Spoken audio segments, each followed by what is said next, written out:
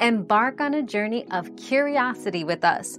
What fascinating questions are we exploring today?